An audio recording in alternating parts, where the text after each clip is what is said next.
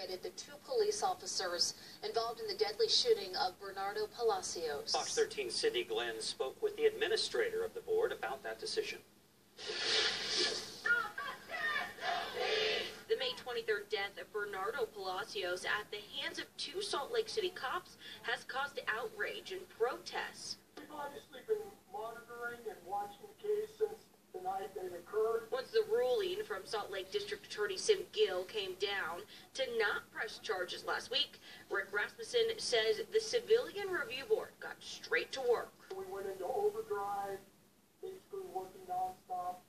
Because there was such a great community interest and outcry on this matter, we didn't feel like we could take much of a breath. This week, the Civilian Review Board released their findings in this 26-page document, where the panel ultimately exonerated officers Kevin Fortuna and Neil Iverson. They are religiously tied to the facts. The report also offered up a recommendation urging SLPD to review their firearms training policies.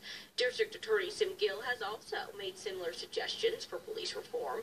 Salt Lake City Mayor Erin Mendenhall said in part, "I recognize that this outcome, as well as the determination by District Attorney Sim Gill last week, is upsetting to many." She went on to say, "Our laws at every level should evolve and are designed to do so." They take those facts and they apply them to the Salt Lake City Police Department's deadly force policy.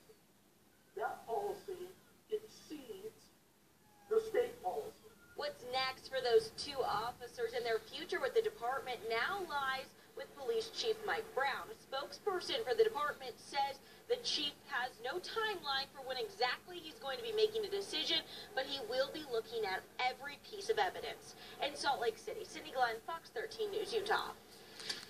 George Floyd's family